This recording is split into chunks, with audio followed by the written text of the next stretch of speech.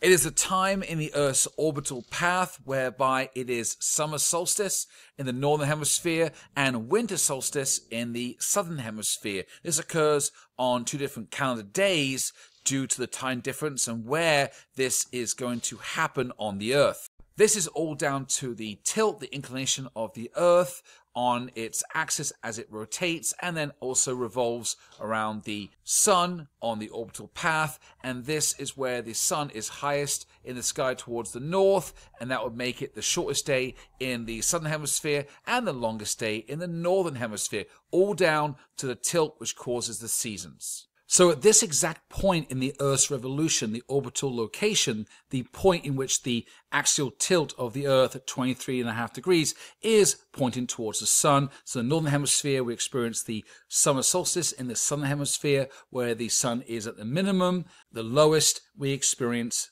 the winter solstice, and this is based on latitude, which will control the amount or degree of seasonality that a location experiences. But right now, it is the summer solstice in the northern hemisphere and the winter solstice in the southern hemisphere. So we're going into the summer in the north and going into the winter in the south.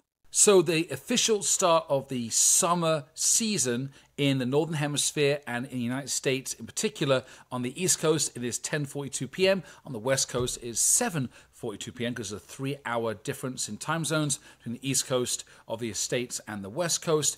And even though on the East Coast it is going to be dark at nighttime, that is the time when the sun is in a certain position and the axial tilt is pointing towards the sun. So on the West Coast, you will see the sun because the sun will not have set yet, and that will be the official start of summer.